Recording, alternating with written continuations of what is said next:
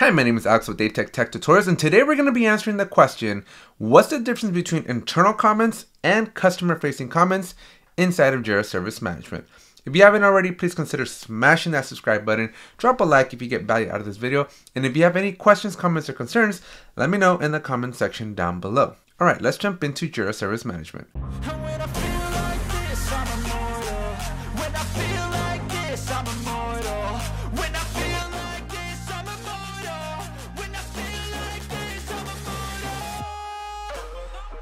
If you've ever used Jira Service Management and you've opened up a request that has come through, down towards the bottom, you may have noticed that unlike regular Jira, where you just have a comment, you have two options in Jira Service Management. And those options are Add Internal Note and Reply to Customer. And in this video, I want to cover what the difference is between the two and show you how to use them effectively. I will start with Reply to Customer. The Reply to Customer is probably the easiest. If you click on Reply to Customer, you will notice that you have the text box just like you do for any other comment. This is really just basic stuff here, right? So it's not anything mind-blowing or anything like that. So all you know is that when you click on Reply to Customer, you're just going to be prompted to be able to type in a comment. Now what makes this section interesting is when I type this and I hit save, then you'll notice that the color of it is white. And that means that this comment that I've added is basically public. Anybody that has access to this particular request will be able to see this comment. So anybody in my team that is licensed, plus the reporter, which is a customer, plus any other requested participant that has been granted access to this particular request will be able to see this comment. But because this is a service management project, because this is ITSM, and this is designed for a team of internal people to kind of come together, swarm, and troubleshoot and help fix these problems, every once in a while, and by every once in a while I mean most of the time, that team wants to kind of troubleshoot. They want to think things through. They want to ask questions to themselves that they aren't necessarily ready to expose and or ask publicly back to the reporter or to the requested participant. So when you want to do that, the trick here is rather than replying to customer, you want to add an internal note. And you'll notice that when you add an internal note, it looks exactly the same like the reply to customer and the regular just a comment. But something is going to be different once I add the comment. So check this out. So if I do this is an internal comment and I hit save, notice that instead of it being white, it is now yellow or tan or whatever color you want to call this. I'm not really big on the Crayola stuff, but you'll notice that it's a different color. It's got a little lock and it says internal note. And this is what you want because you don't necessarily want to air your dirty laundry when you're investigating, when you're troubleshooting, when you're trying to figure out what the heck the problem is. And so you want to be very careful. You want to make sure that when you are interacting in a Jira Service Management project, that you're aware that you have two different types of comments because it's easy to forget.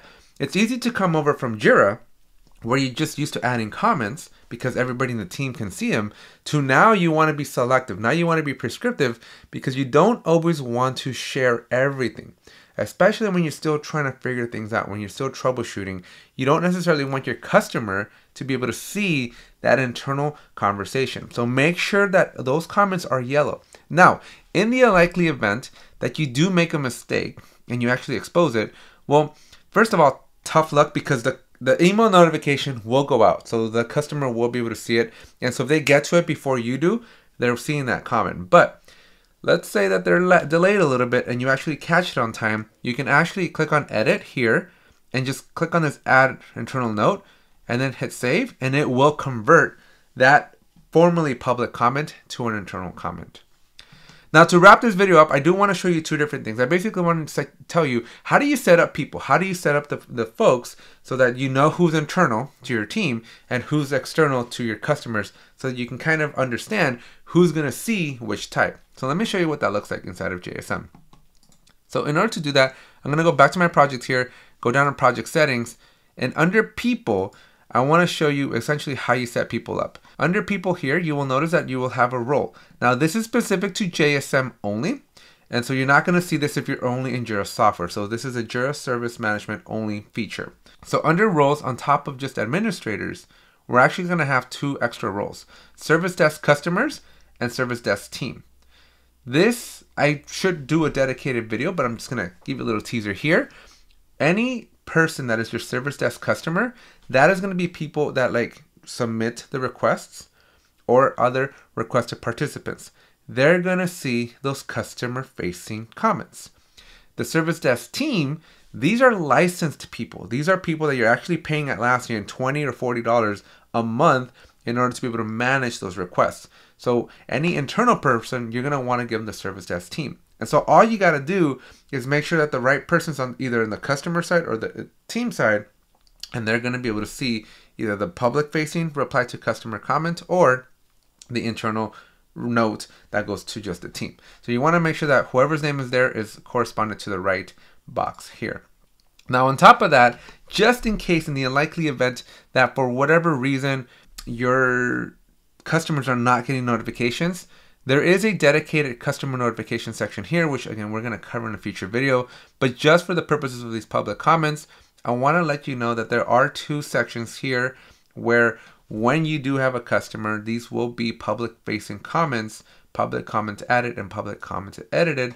You can manipulate, you can turn these on and off. So if your customer for whatever reason is not getting any notifications and you've confirmed that they're in the team role, then come and check your customer notifications here to make sure that those are actually toggled on. And to get to this customer notifications, within the project settings, there's a customer notification section here on the left hand side. And so that's all you got to do. Anyways, that's it for this video. Hopefully it saves you some embarrassment because I know that me personally using these things, I want to have private conversations with my team as we're trying to figure it out, as we're troubleshooting. And so that internal comment is a really, really great way to keep that conversation private, but keep the context of the troubleshooting locked in with that scope of that request. And anytime you want to ask the customer for something, or you want to just talk to them or just update them on stuff outside of the status changes, then replying to that customer using that other comment feature is going to be a really great way to do it as well. And most importantly, just know that there's 2 options, because again, if you're coming over from Jira software, you may just be used to just commenting. And it can take some time to start clicking on the add internal note. Otherwise, all those comments are going to be public, and anybody that has access to that request outside of your team will be able to see them. Sometimes you don't want that to happen, so just make sure you are selecting the right option. Well, anyways, that's it for this video. Hope you enjoyed it. If you did, please make sure you do smash that subscribe button. This video is part of the Summer of Atlassian 2.0, which means we're trying to hit 10,000 subscribers.